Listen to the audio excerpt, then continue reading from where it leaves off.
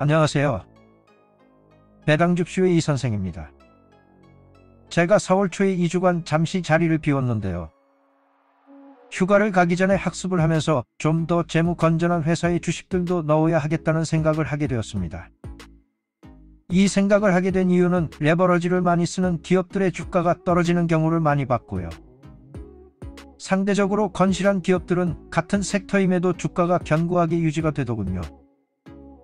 예전에는 재무적인 것은 많이는 생각지 않고 오로지 고배당을 주는 것만으로 투자를 해서 배당률이 좀 낮은 기업들에 대한 투자를 포기를 했던 종목들도 있습니다.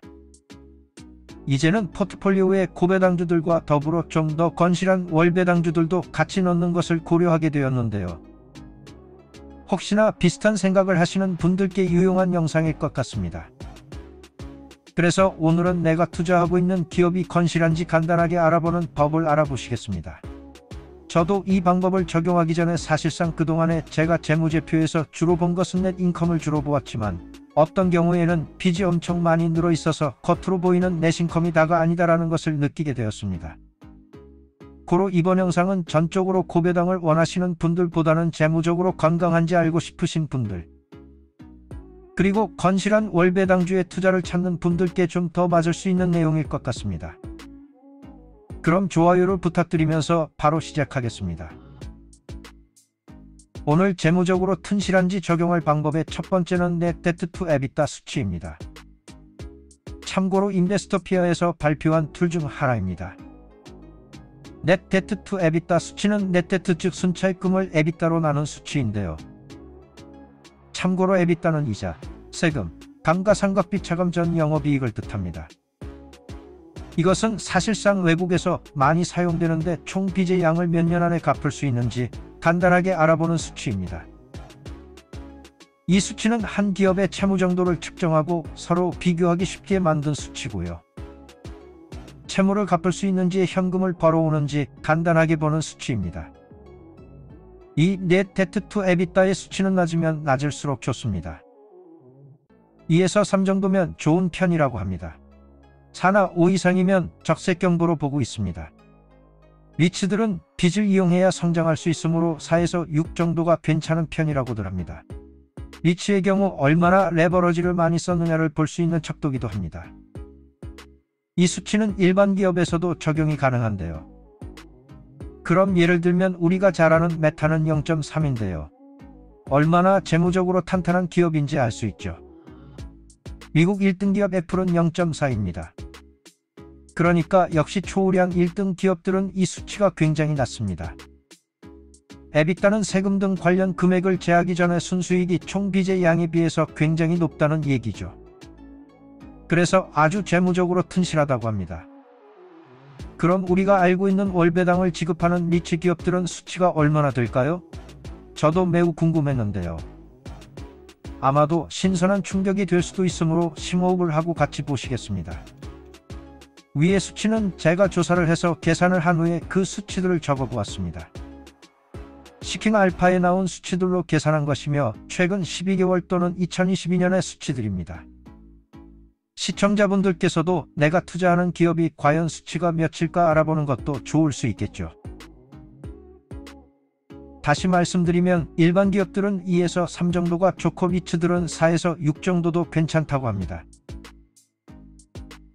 SLG의 19는 역시 요즘 오피스 리츠들의 어려움이 반영된 수치라고 생각이 들고요.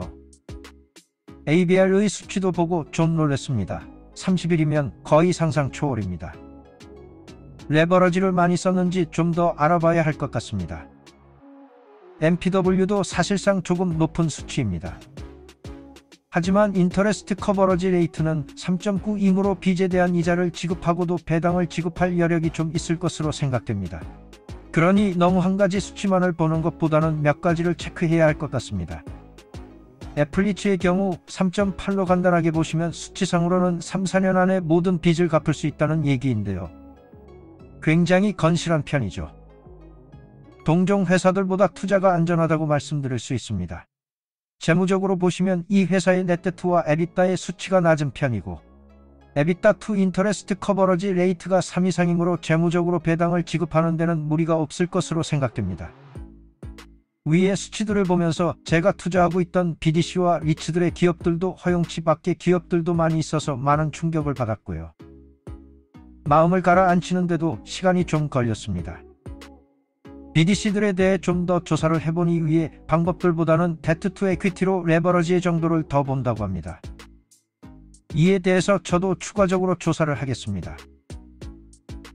자, 우리가 두 번째로 볼 수치는 인터레스트 커버러지 레이시오라는 수치인데요. 이것은 에비타를 이자 비용으로 나눈 수치입니다. 간단하게 빚에 대한 이자 비용을 낼 수 있는지 보는 수치입니다. 이 수치는 높을수록 좋으며 보통 미국의 애널리스트들은 이 수치가 3 이상이 좋다고 합니다. 이 수치가 높아야 이자도 내고 배당도 지급할 수 있겠죠. 그럼 리츠는 어떤 인터레스트 커버러지 수치가 좋을까를 보시면 3 이상이 좋다고 합니다. 세금 등을 제하기 전에 수익 에비타가 이자를 지불하는 총 비용의 3배 이상이면 건전하다는 말이 되겠죠. 그럼 예를 들어서 우리가 잘 아는 기업들의 수치를 예를 들어서 보시겠습니다. 첫 번째는 넷 데트 투 에비타고요. 두 번째 수치는 에비타 투 인터레스트 커버러지 레이시오입니다. 제가 좀 조사를 해서 몇몇 주식의 결과를 적어보았습니다. 자, 몇몇 주식들의 수치를 보시니까 어떠신가요? 아마도 평소에 좋게 생각한 주식에 대해 다시 생각하실지도 모릅니다. 그런데 이런 재무적으로 양호한 기업들은 주가가 하락하는 비율이 적다는 것을 볼 수 있는데요. 그 예로 기업 ADC 어그리 리얼티인컴을 한번 보시겠습니다. ADC는 월배당을 지급하는 리츠로 현 4.41%의 배당을 지급하고 있으며 많은 분들이 좋아하시는 리얼티인컴 5와 같이 해외에서 견주는 기업입니다. 역시나 건실해서 그런지 ADC 어그리 리얼티의 경우 요즘 리츠주들의 가격 하락과는 별 관련이 없는 것처럼 보이는 주가입니다. 그럼 결론적으로 앞에서 사용한 두 가지 방법으로 걸러내서 투자를 할 만한 건실한 기업들은 어떤 기업들이 있을까를 보시면 이 두 가지를 적용하면 F리츠, EPR, ADC, 스태그, LTC, O 등이 이 두 가지 지표를 통과하는 현재 재무적으로 괜찮은 기업들이라고 볼 수 있습니다. 물론 이 두 가지가 전부는 아니라 간단하게 봐서 건실하다는 얘기고요. 추가적으로 많은 것을 들여다 봐야 할 것입니다. 오늘 말씀드린 두 가지 지표로 모든 것을 말할 수는 없지만 랜더나 애널리스트들이 기업의 재무를 보는데 많이들 이용한다고 하니 한번 투자를 하시고 계신 종목들을 직접 수치를 보시길 권합니다.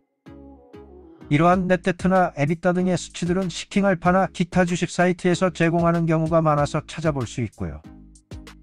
위에 두 가지 다 계산하기 힘드신 분들은 최소한 미국 기업이면 스탁애널리시스.com에 보시면 검색창에 기업명을 넣으면 파이낸셜 안에 레이시오에 가보시면 데트 투 에비타 레이시오가 미리 계산되어 있으니 이것을 간단하게 참고하셔도 될 것 같습니다. 다만 여기에 쓰인 지수는 넷 데트가 아니라 토털 데트를 쓴 것이라 약간 다르지만 거의 비슷합니다. 이 두 가지 수치들이 기업을 평가하기에는 전부는 아닙니다. 매분기에 이 수치들이 변하긴 하지만 재무적으로 양호한지 단순한 참고가 될 수 있겠습니다. 개인적인 생각을 말씀드리자면 사실상 위의 수치들이 높고 허용 범위 밖에 있는 기업들도 버젓이 주식값이 높고 배당도 잘 주는 기업들도 많습니다.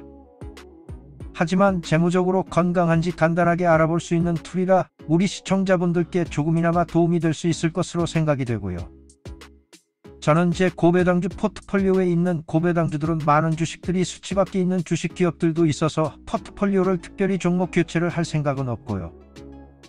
앞으로 건실한 몇몇 종목만 추가하는 방향으로 가려고 합니다. 어차피 고배당주들은 고배당을 받기 위한 위험성을 어느 정도 알고 가는 것이기 때문에 현실적으로 참조 툴로만 이용을 하려고 합니다. 아까도 말씀드렸지만 BDC는 위의 방법보다 데트 투 에퀴티 등 몇몇 개의 다른 지표를 보는 것 같습니다. 혹시 오늘 영상의 반응이 좋으면 다음에 같이 이것을 학습을 하는 기회를 가지도록 하겠습니다.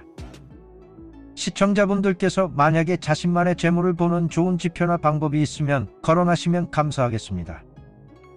그럼 오늘 내용은 여기까지고요. 다음에도 삶에 도움이 되는 영상으로 만나 뵙겠습니다. 감사합니다.